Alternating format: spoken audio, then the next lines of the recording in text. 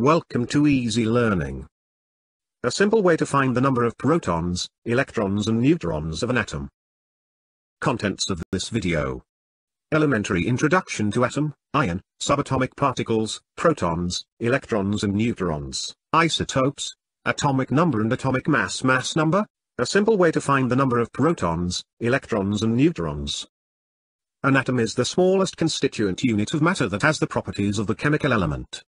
Atoms are extremely small, typical sizes are around 100 picometers, a trillionth of a meter. Every atom is composed of a nucleus and one or more electrons bound to the nucleus. The nucleus is made of one or more protons and almost similar number of neutrons. Protons and neutrons are called nucleons. The electrons of an atom are attracted to the protons in an atomic nucleus by electromagnetic force. The protons and neutrons in the nucleus are attracted to each other by nuclear force, which is usually stronger than the electromagnetic force repelling the positively charged protons from one another.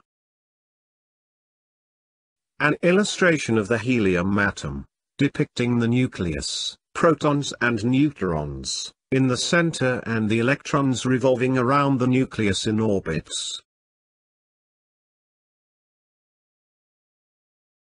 The electron is the least massive of these particles at 9.11 times 10 power negative 31 kilograms, with a negative electrical charge. Protons have a positive charge and a mass 1836 times that of the electron, at 1.6726 times 10 power negative 27 kilograms. The number of protons in an atom is called its atomic number, denoted by Z. Neutrons have no electrical charge and have a mass of 1839 times the mass of the electron, at 1.6929 times 10 power negative 27 kilograms, almost same as that of protons. As the mass of electron is comparatively negligible compared to the mass of proton and neutron, we can conclude that mass of an atom is practically due to protons and neutrons. That is, more than 99.94% of an atom's mass is in the nucleus. Note: hydrogen atom has no neutrons, so its mass is from proton alone. As the number of protons and electrons are equal, atom is electrically neutral. Note: if an atom gain or lose electrons, then it has an overall negative or positive charge, respectively, and it is called an ion. The simplest way to find the number of protons, neutrons and electrons for an element is to get the element's atomic number and mass number. Atomic number, represented by Z, is a number equal to the number of protons. The number of protons is equal to the number of electrons in an atom. In the previous uploaded video, a simple way to memorize first 20 elements of the periodic table, we have learned how to memorize the elements in serial order. Refer my YouTube channel, Easy Learning.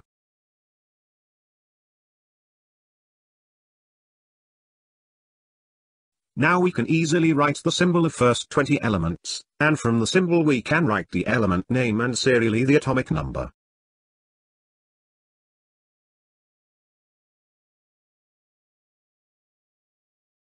The number of protons, P+, is equal to the atomic number, Z, of the element. The number of electrons, E-, is equal to the number of protons, P+, in an atom.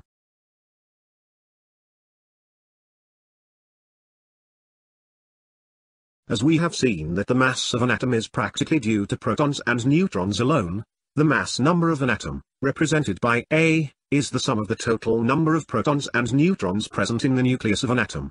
The mass of an atom of any natural element is taken as the average mass of all the naturally occurring atoms of that element. If an element has no isotopes, then the mass of its atom would be the same as the sum of protons and neutrons in it. But if an element occurs in isotopic forms, then we have to know the percentage of each isotopic form and the average mass is calculated. Isotopes and the method to calculate the average mass in isotopic form explained next. Isotopes are defined as the atoms of the same element, having the same atomic number but different mass numbers.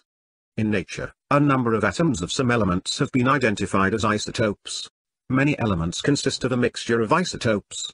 The chemical properties of isotopes are similar but their physical properties are different. For example, chlorine occurs in nature in two isotopic forms, with masses 35U and 37U in the ratio of 3:1. Now, the question arises is, what should be taken as the mass of chlorine atom? Chlorine 35 and chlorine 37 are in the ratio 3:1. That is, 3 parts of chlorine 35 and 1 part of chlorine 37, in 4 parts of chlorine. the average atomic mass of chlorine atom, we get 35 times 3/4 plus 37 times 1/4 equals 105 fourths plus 37 fourths equals 142 fourths equals 35.5 U. This does not mean that any one atom of chlorine has a fractional mass of 35.5 U.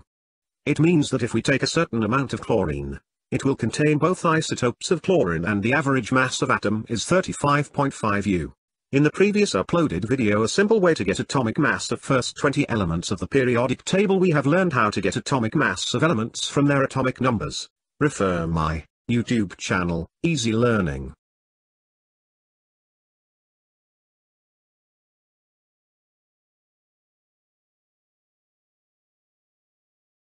Now we can easily write the mass number of first 20 elements from their atomic number. Note: for chlorine, Cl, mass number is taken as 35.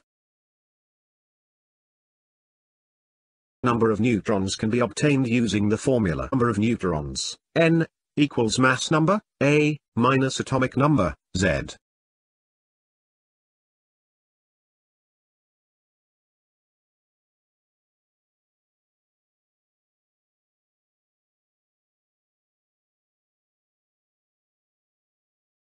For more about atoms, orbits, shells, electronic configuration, distribution of electrons in shells, valence electrons and valency, refer previous uploaded video. A simple way to understand and memorize the valency of first 20 elements of the periodic table on my YouTube channel, Easy Learning.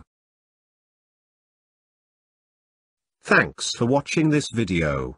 For more videos on physics, chemistry and mathematics, check my YouTube channel, Easy Learning. Suggestions can be mailed at ag.easylearning@gmail.com.